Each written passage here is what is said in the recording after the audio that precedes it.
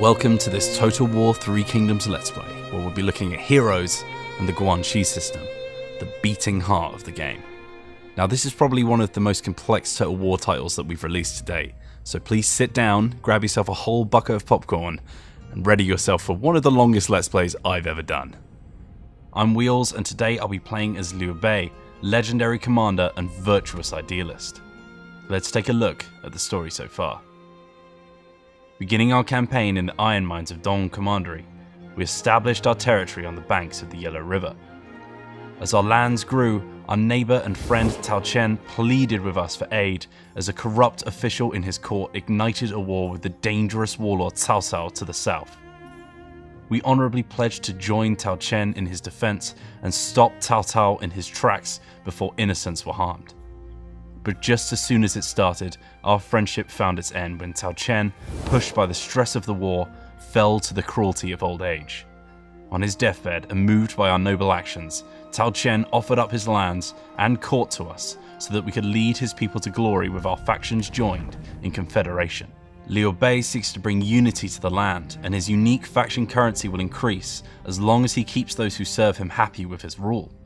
A number of things will increase this, but the main way to gain it is by keeping the members of your court satisfied. You can then spend unity to convince Han officials of your legitimacy and annex their holdings without bloodshed. But keeping an ample supply will provide its own boons. Liu Bei is a commander, one of the 5 different classes of hero in 3 Kingdoms, each one bringing their own unique skills and abilities to both the campaign map and the battlefield. Commanders like Liu Bei are masters of a happy court and soldiery, using their authority to raise the satisfaction of their subordinates and keeping the morale of their soldiers high. Sentinels are artisan builders and are stout in battle, able to lock down choke points and enemy heroes, as well as inferring their defensive skills on their infantry. The Vanguard excels at shock battle tactics with rapid cavalry charges and can recruit units to an army with greater efficiency, saving vital funds. Your champion will be able to outduel any opponent with supreme melee ability and vitality. As a leader of the people, they bring bountiful growth to the peasantry. And finally, the strategist, who brings agile and lethal formations to his forces and can outwit any rival, will annihilate your opposition in a hail of arrow fire and artillery. These characters are the lifeblood of 3 Kingdoms and will act as your leaders, generals, politicians, governors and spies. Looking to our current campaign, we must first complete our siege of Longye, to complete our current mission and establish a new power base for the birth of our empire. Our advisors predict defeat against the city walls. They do not know the strength of our unity.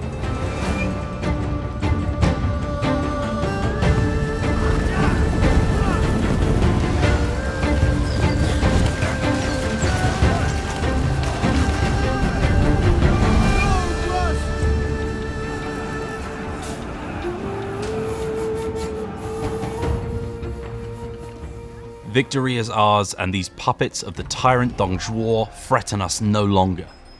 With that, our mission is successful, and we can now look to strengthen our position further.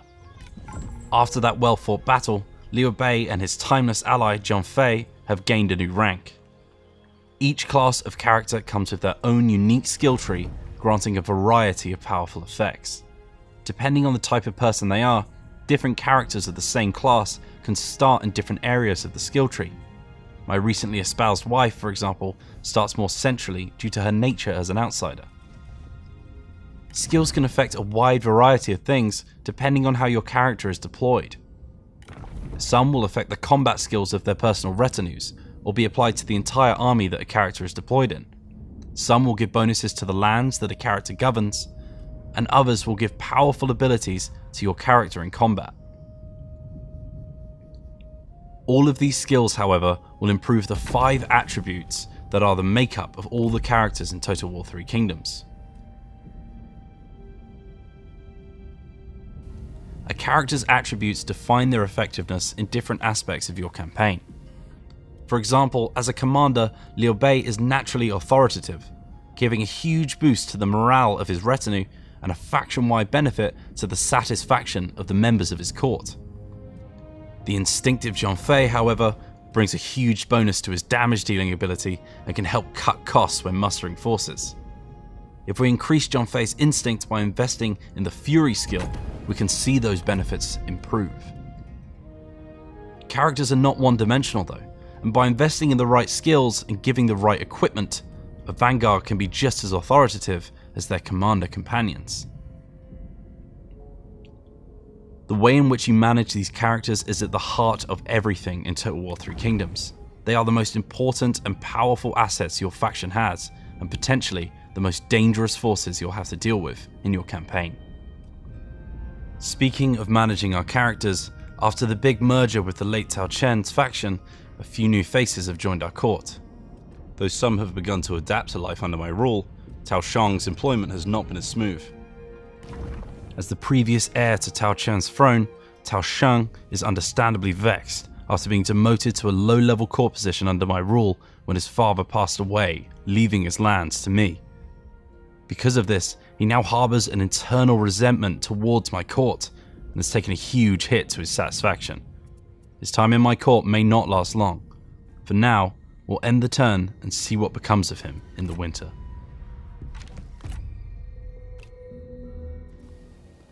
It's a bitter winter in ancient China, and Cao Cao's borders grow closer to ours as he takes more of Chen Commandery. At home, our suspicions were realised as Tao Shang has officially departed our court in search of more gainful employment. Characters in Three Kingdoms do not cease to exist when they leave a faction. If the court in which they were employed was not satisfactory to them, or if their faction ceases to exist, they will wander the lands searching for a new master. Tao Shang left because his satisfaction hit 0. A character's satisfaction rating shows their overall opinion of you as a ruler and the position they have under your employ. Things like having close friends with them in court or on military campaigns, a big fancy title with matching salary, or being gifted with lots of fancy trinkets will increase it. Equally, being employed in a faction where you're never given anything to do, you work with people you hate, and you receive no recognition for your rank will leave you understandably annoyed. The most important aspect of keeping people happy is properly utilising their talents.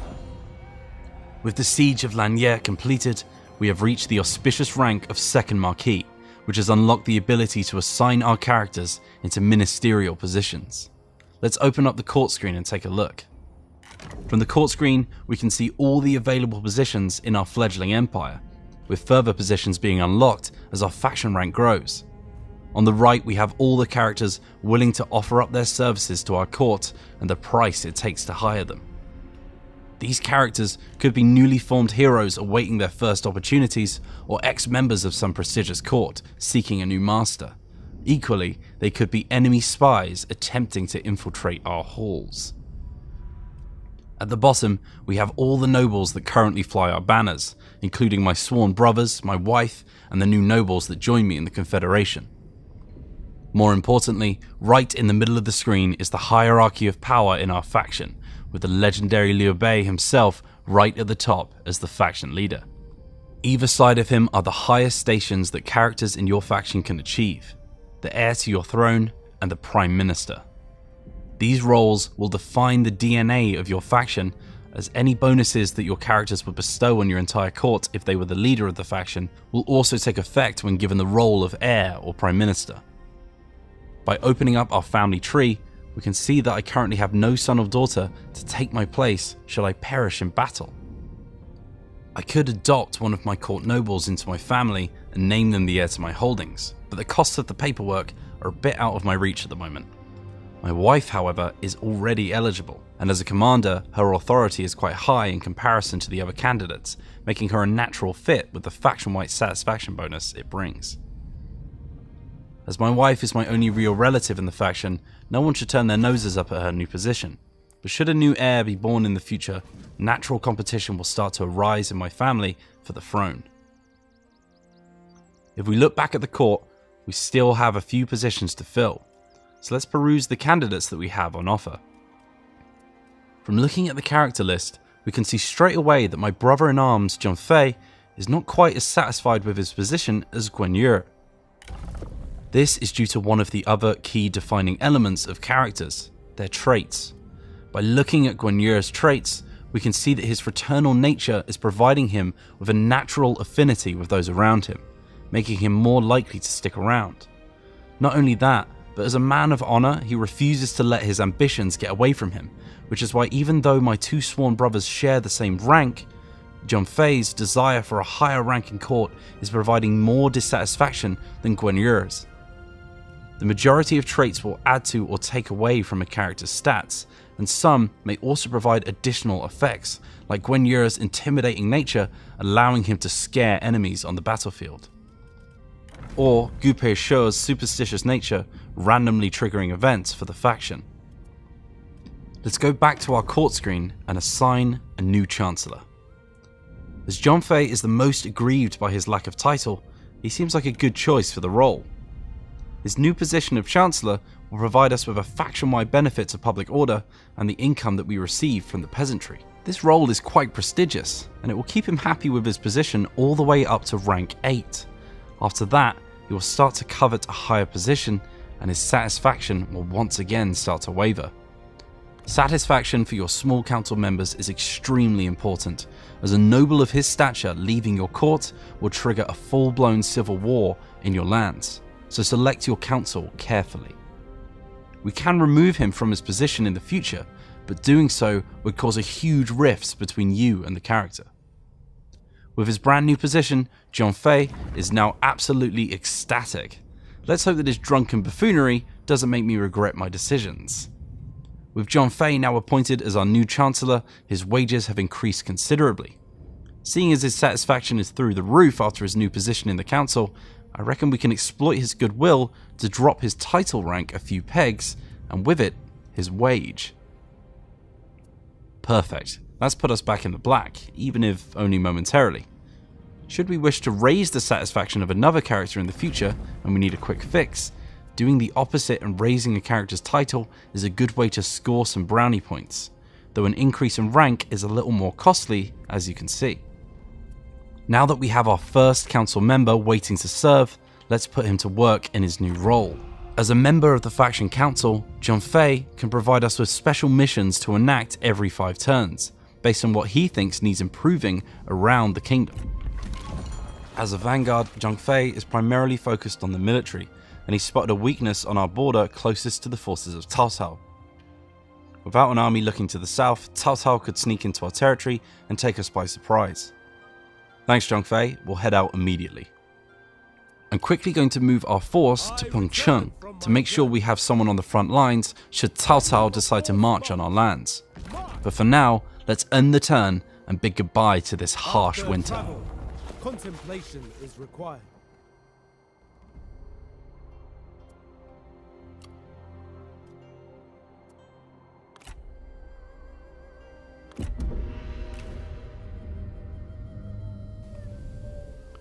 Spring brings colour back to our lands, and news on the wind that plans are in motion to turn the tyrant's adopted son against him. Closer to home though, more troubling events have taken place. The conniving warmonger of Cao Cao has laid waste to our southern neighbours, and now he builds his forces in Pengcheng, waiting to enact a second assault on our lands. And mustering just outside the town walls is a familiar but not welcome sight. Tao Shong, previous heir to Tao Chen's lands, has not just left our court, but joined Cao Cao's forces to enact his revenge against us. Here he lays, assembling his forces, waiting for a chance to strike. If we let them continue to build their armies, we'll soon be overwhelmed. We need to make plans to stop them in their tracks, and fast. Before that though, let's make sure the situation at home is stable. Over the passing of the seasons, a new follower joined our court. A scholar that can improve the rate at which our heroes learn new skills. This follower is one of the many different ancillary items that you'll be able to equip your heroes with during your campaigns. Broken down into their battle equipment, their trusty steed, their trusted companions, and the trinkets they hold. The weapons your character hold, for example, will change their fighting style in battle. Equipping dual Jian will increase their damage output, it reduced the effectiveness of dodging blows that comes with having a spare hand free. As a commander, Liu Bei can only equip the items that match his class, and as such, the mighty halberd and spear that his brothers bring into the fray are unavailable to him. All ancillaries come in different levels of quality, ranging from common all the way up to the unique and powerful items known throughout the land. The scholar that has just joined us only applies his effect when equipped on a faction leader, heir, or prime minister, so let's add him to Liu Bei's roster and start improving our generals and governors. We have another follower here, the law enforcer, who would be perfect for improving public order in our lands, but Liu Bei only has room for one follower, so we'll have to turn to my wife and recently anointed heir to oversee him. Seems the law enforcer is part of the martial law set. Ancillaries in Three Kingdoms can be combined with other complementary items to give further benefits to those who equip the whole set. Unfortunately, we don't have this particular text, so we'll have to keep an eye out for it as we continue our campaign. Whilst we're giving out the treasures of our faction, we should look towards our upcoming battle with Cao Cao and start equipping our generals to give us as much of an advantage as we can take. This stone axe accessory seems a perfect fit for Zhong Fei. With its increase in instinct, it will also increase the damage output of our front lines. For Liu Bei, this text on the methods of the Sima will increase his cunning, which will give his unique E-archers some additional ammunition, as well as also increasing the army's military supplies each turn, which will allow us to survive a lengthier campaign. One of the followers that we didn't assign was this diviner. His foretelling of victory should improve the morale of our soldiers, but we can only benefit from his effects if the character he is equipped to is leading their army. At the moment, Liu Bei is currently the commander of his force, denoted by his leftmost position in the unit bar at the bottom here. As he's already using his follower slot, we can reassign one of our sub-commanders to the head of the army. To see who would be a better fit, we can open up the effects panel for a catch-all list of every single effect this character gives and when. Guanxi here would be great at stopping attrition and allowing us to replenish when the battle is over, but Zhong Fei's ability to break enemy morale seems a better fit. Let's equip him with the diviner, and then we'll appoint him as the commander of the army. Also, as a cavalry specialist, this shabby red horse seems a pretty abysmal mount for the new leader of my army. Let's equip him with this beautiful thoroughbred, which will improve his combat efficiency tenfold. Now that we're more than adequately equipped for battle, we should assess the chemistry of our generals themselves. With a good mix of heroes in your army, you might think yourself ready for any battle, but should those heroes find each other insufferable, the clash between them could cause rivalries and leave your general's satisfactions wanting. Every character in Total War Three Kingdoms has a core set of philosophies that they live their lives by, defined by their experiences and traits. Zhong Fei is passionate about those he considers friends and lets his intimidating presence and impulsive nature guide him. When placed in court or an army with characters that share complementary traits, relationships can form between the two characters. Zhong Fei and his sworn brothers have very sturdy relationships backed up by a long history of positive events and coinciding opinions, and as such have reached the oath-sworn level of relationship. These characters will gladly put their lives on the line to defend each other, and if they were to witness one another fall in battle, they would be thrown into a murderous rampage. As Zhong Fei shares court with those he calls friend, his satisfaction naturally increases as well. Though you may start with only a few relations, as you progress through the game you will encounter more and more other characters who you will either break bread with or curse their name. After joining Tao Chen in war against him, Cao Cao's relationship with Liu Bei has certainly diminished. These relationships will affect almost all of the systems in Three Kingdoms, from the way in which factions treat each other, where courtless characters will offer their services to, and even in the way that these characters will talk to each other in battle. When checking the compatibility of characters, hovering over this icon on your character list will give you a quick red/green icon to denote whether your time spent together will improve or decrease relationships. We're almost finished preparing our army, but first we have a couple of slots left in Guanxi's retinue for some new units. When selecting new units for a character's roster, it's good to select units that are complementary to their skill set. As a champion, Guanxi is well suited to leading spear and halberd infantry, like these medium and heavy spear guard. Some units available to characters will be unique to your factions, like these E-archers, whilst others will only be available to your class, like the aforementioned Spearguard or these awesome hybrid Azure Dragons that we'll be able to recruit once we hit rank 8. I'm going to recruit some of these heavy Spearguard to bolster our numbers a bit. Doing so will add a half strength unit to Guanxi's retinue, which will take time to muster to full strength. They won't be quite as strong when we rush them into battle like this, but needs must. A character's retinue will stick with them wherever they travel, and can be split apart from their army or undeployed without disrupting their unit composition or experience. When deploying a new army, characters will spawn with their retinues ready to muster their forces back up again, with the cost of deploying them raised to reflect the cost of their new army. My wife, Liu Huimin, will be a good choice for keeping my homeland safe as I march into Cao Cao's camps. We've got this lovely set of armor here as well that should keep her safe. When you equip your characters with ancillary items, their character art and in-game model will change to reflect their new gear. And with that, I think we've done enough preparation. It's time to take the fight to Cao Cao and press our fleeting advantage. Do not yield. Show no pity.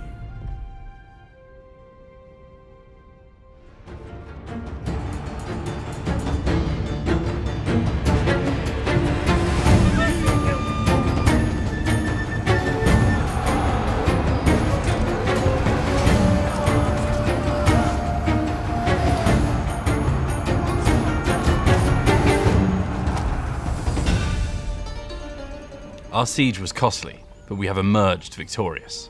And although that coward Cao Cao has escaped our clutches, his 3 sub-commanders lay defeated and held at spear point. When you capture an enemy general in combat, their lives are in your hands. By executing them, they will be permanently defeated, and any ancillaries they brought with them to battle are yours for the taking. This is seen as an act of barbarity amongst your peers though, further destroying your diplomatic relations with your enemy. Any friends of your victim will also bear an unforgettable hatred towards you as well, but their rivals will be suitably impressed.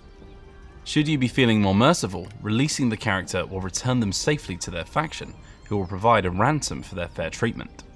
However, should the characters you captured not be content with their position in their current faction, they might just be swayed into offering their services to you in exchange for their lives.